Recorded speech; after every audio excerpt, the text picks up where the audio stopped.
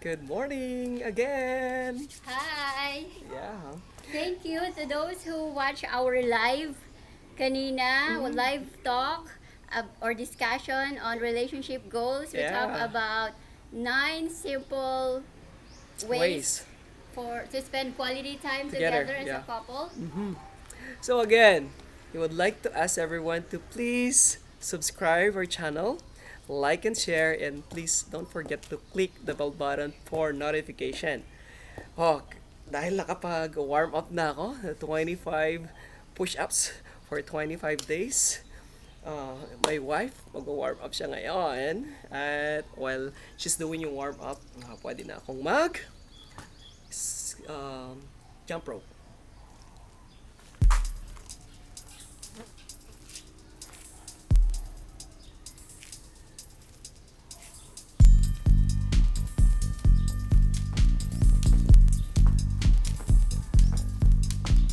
Mommies, daddies, wake up! Talon-talon, stretch. Spending 10 to 30 minutes exercise a day as a couple. Napakaganda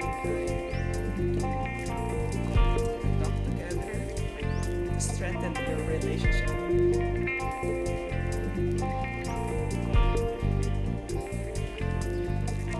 Yun namin, gusto ko jump rope kasi ito yung Portable. portable. Yeah. But you can have your own style of exercise in the morning. Okay? Kung wala ganito, then you can do stretching together. Just stretching can do. Stretching lang. Stress yourself sa paghanap ng jump rope.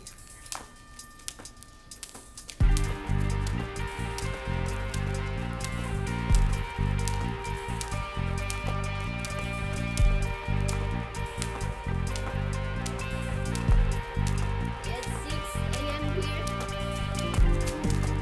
And we're gonna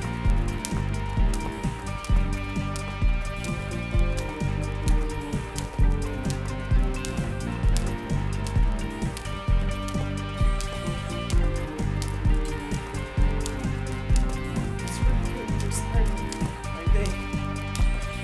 Got to exercise. 10 to 30 minutes. Laking bagay na yun. Take your partner, specialist. Virus. Exercise will help your system. And abandon yung mga virus.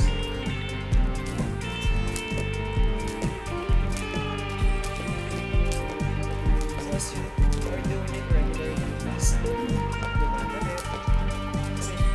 Kasi sanay na yung mga muscles. Eh, last night nga, medyo masakit yung mga muscles ni Mami. So, kaya relax muna siya. Kinakailangan talaga warm up. Huwag kalilimutan yung warm up before we do exercise. Okay?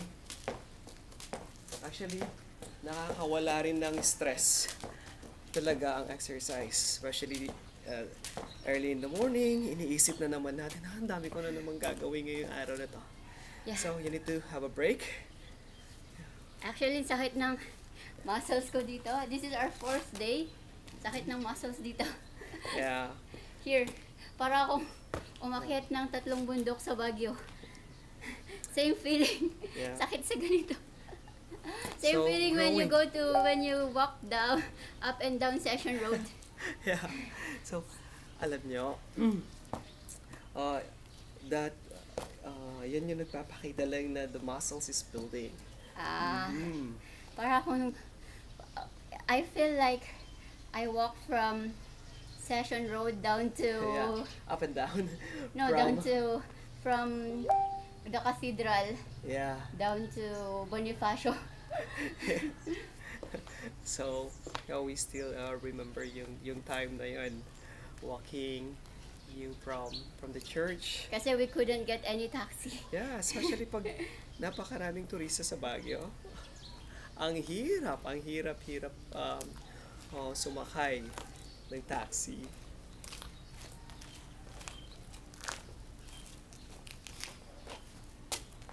Napakaganda ng feeling ng nagja-jump rope.